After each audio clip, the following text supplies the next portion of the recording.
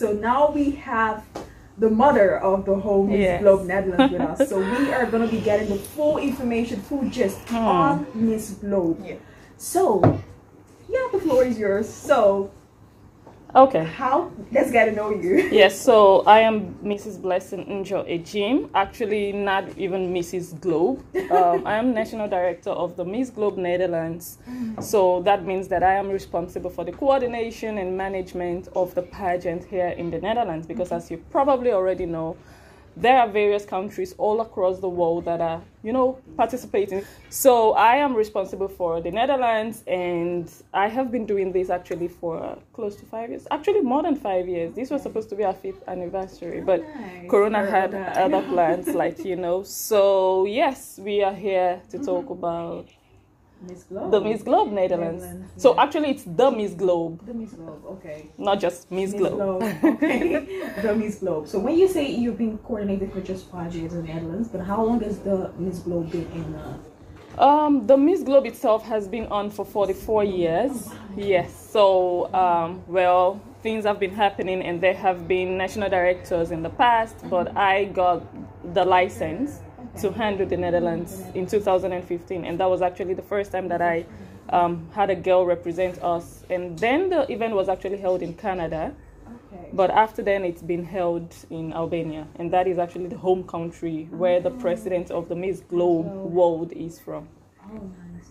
In the world today, when we listen to people say, "Oh, beauty pageant," like, "Oh yeah, what do you want to go and do?" Like, you need to have the perfect body, you have the perfect shape, have the, I'm like, no, it's not really all about that. Sometimes it's all about not even shaping yourself, your physical self, but also maybe your mind. Yeah, and that is the misconception, and I find it quite unfortunate. Maybe in my time, maybe 20 years ago, beauty pageants were all about beauty and world peace.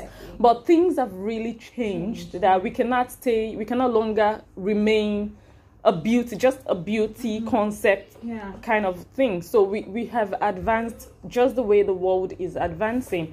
And you can also see how these girls grow. All the girls that come through the Miss Globe Netherlands program, you see how they grow. You see what they learn. You see, because actually we are not just a beauty pageant, like I said before, we are also an educational program. We're an empowerment platform. So we teach these girls, we give them skills, we train them, they go through workshops.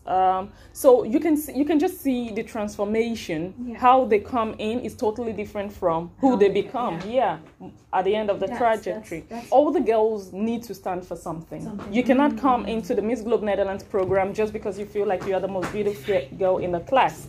You have to have something you bring into the table. You have to have something you believe in strongly, something you stand for. And Alisa is such an example of that. She knows that, she terms herself as a feminist, and a lot of people have so many different ideas about what feminism is all about. A lot of people have the wrongest ideas actually. So she is really putting herself out there as the mouthpiece to really educate people about what it really entails. It is not about saying that men are, they are not as important, but also women are important, and also for the voice of the women to be, for women to be heard in general. So we encourage that all of our girls, you have something you really stand for as a person. And Alisa's advocacy, because they had to really go out there in public and speak, because that is also part of the training we give them. They should be able to, address the public.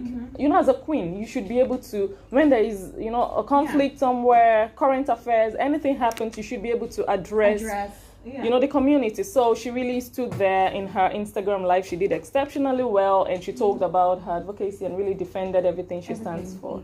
Something that you can say that you're proud of in terms of maybe one of the girls or two of them that they came like this. Of course, you don't need to mention name or anything, but for you to actually say that yes, I experienced the growth of this person. That you can say yes, this is what I'm proud of. Well, I am proud of most, if not all of my past queens. I am proud of the exceptional work they did in their time. I mean, representing your country is an enormous kind of responsibility that comes on your shoulders. And for all those girls to go abroad, some of them even go abroad, and I can see someone out there, and for them to really stand on that stage, talking about their country, showcasing the beauty and the culture of their country is immense. So I'm proud of most of those girls, but I am also very exceptionally proud of Alisa and the work that, you know, she's doing. I know how she was when she came into the program. I know the first time that I met her, you know, and I see how she has grown. I see the woman that she has become. I see the confidence that has really overcome her, like so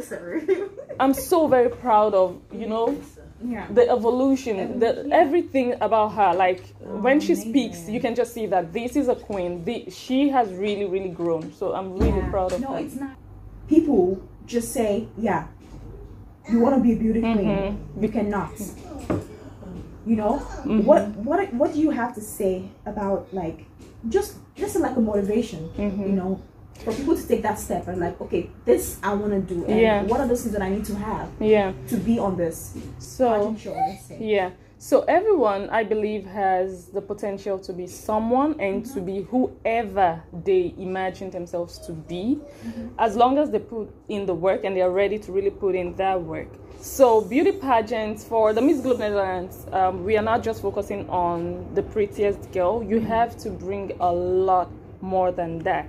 We are looking for someone with a great personality, someone with charisma, with poise, you know, with elegance, someone who is kind, who is compassionate, who is genuinely nice to humanity in general. So there are different categories of beauty pageants, and sometimes most beauty pageants, they have their requirements in order to be able to just carve a niche for themselves. Like we can just accept everybody. It's not a beauty pageant for women, for men, for kids, for adults. So there are different categories, and we are focusing on young females between the ages of 17 and 27, and there are also other beauty pageants who focus on older women in their 30s, for example.